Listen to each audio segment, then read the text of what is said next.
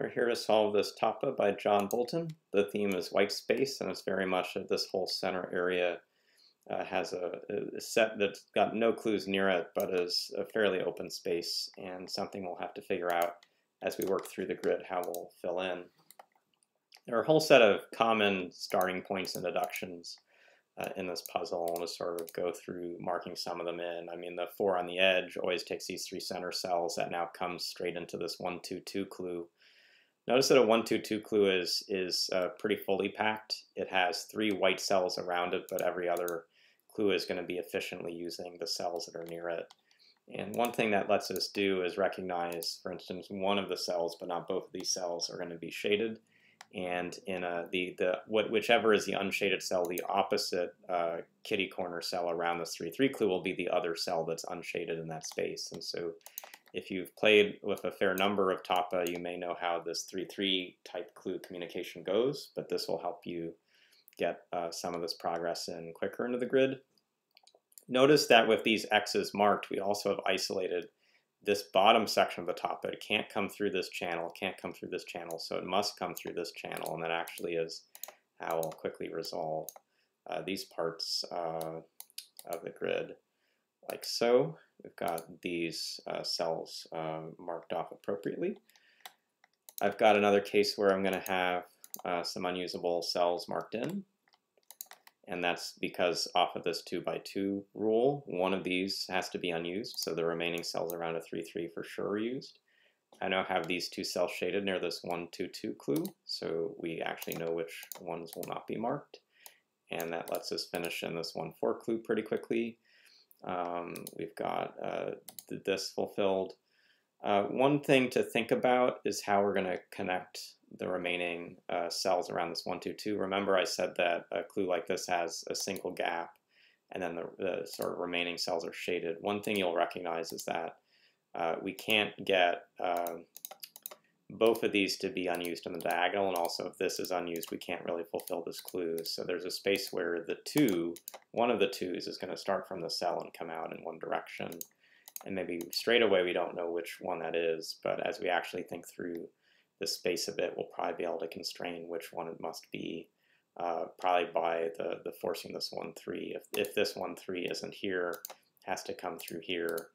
We're going to isolate parts of the grid. So the 1, 3 must use this cell. So it takes that 1, 2, take that 1, 2. Got this working through. So we got an N that's going to come through the center. Got this N that's going to come through the center. We actually have put all the unused cells around the 6, so that fills in very quickly. We've got all the info around this 2. You get a 1. Two different individual ones around these clues, and here's the thing I rarely do, but it's sometimes helpful to just see, like around any clue that only has 1s left, you're never going to be taking both cells, so these X's are effectively blockers, and some of these cells are never reachable, like the ones I just marked. And in this case, we've got these cells as the only 2 we can reach, and we need to come around like so. You'll also see around this 1, 1, we've got one option to take one of these 2 cells, but we always take this cell.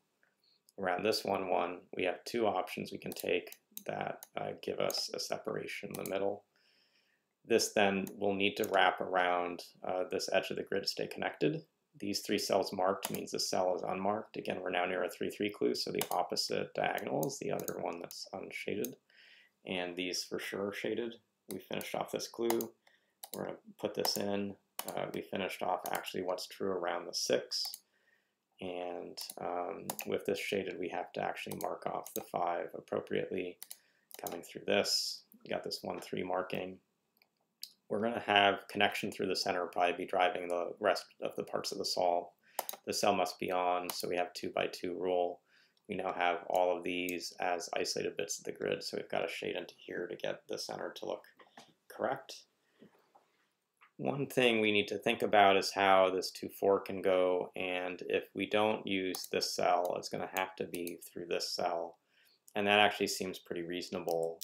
Let's see what happens if we don't take that cell.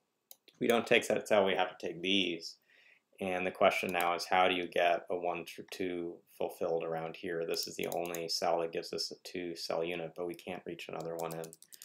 And so key constraint is that we can't stay connected and also fulfill this clue.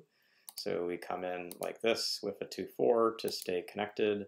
This cell must be taken to reach to the rest of the top of that cell. This cell must be taken. This 1-2 clue must fill in like so.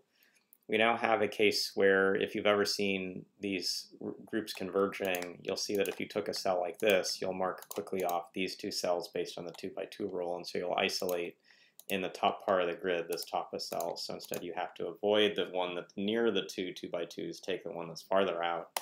That gives us this. This is for connectivity. That's unusable 2x2, and that for connectivity.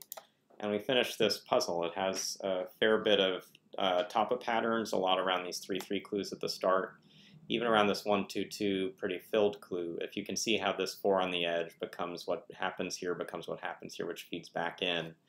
That's a slightly more advanced way that basic patterns flow through each other, but an example for those who've solved a lot of Tapa of why this would be a pretty quick start puzzle, and a puzzle that's only a 2-star difficulty for our site.